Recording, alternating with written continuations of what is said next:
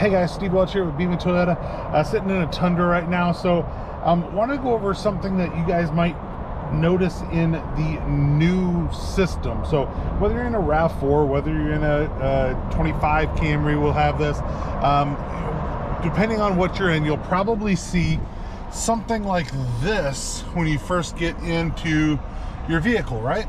Well, if you're going to hook it up, so whether you're a salesperson or whether you are a customer, if you're trying to hook up your connected services, if when you first get in here you don't see a question of whether or not you want English, Spanish, or French, usually you need to reset it. I'm going to show you how to do that. All right, so first thing you're going to do, and all these systems will look the same. This is a bigger screen, of course, but you're going to hit this button right here, right?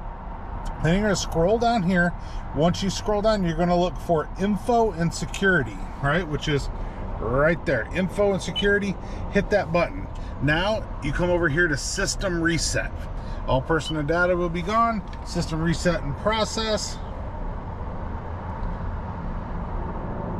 which is right there. So this is going to take a minute, just a couple seconds, whatever. And now it says system reset completed. Boom, you're back to where it asks you for English, Spanish, or French. And now this one's going to be reset to where you can hook up your connected services with either yourself or, if you're a salesperson, your customer. Very easy to do, very quick. All of them work the same way, but that is the way to do it. You need to see the three questions: English, Spanish, or French. You need to see that on the screen. If you don't see that on the screen when you're getting started, just start with the system reset. You're going to fight it for a minute.